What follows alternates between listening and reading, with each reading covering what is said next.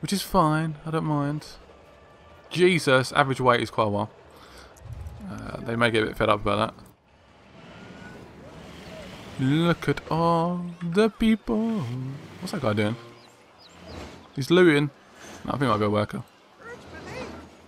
Okay, he's just protecting. Sweet.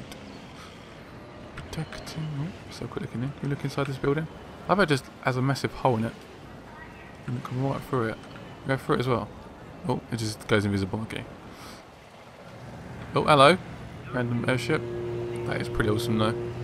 I'm tempted to do is add one into Paris and see how that goes. Let's see how the traffic's doing actually as well. See if that's helped. There's still a divide there. Why is that? Why is that stopping traffic? I don't think it is. I don't know, why would that stop traffic for? What if we can upgrade the roads? I don't think we can though. Aha! Well, that helps. Just moved it forward, isn't it? That is weird. Why is that there?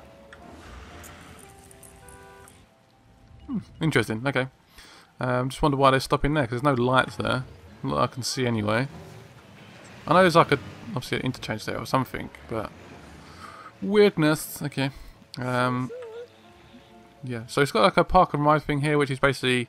hopefully where they go and park and then they can get on the buses and use the buses instead. But I'm not sure if that's causing more traffic. Again, the event isn't really filling up, is it? There seems to be like a lack of people in this place. It's just frustrating to watch. Oh, hello. Receive 1,200 workers or tourists by airship in a day. That obviously wasn't that hard, was it? Yeah, so we've done pretty good. A good little job of that, but there seems like there's a lack of. I don't know what it is. The city's just gone a bit dead, in my opinion. I don't know why. It's just a bit frustrating to watch as well, to be honest. I mean, those buses might be causing more hassle now, to be honest.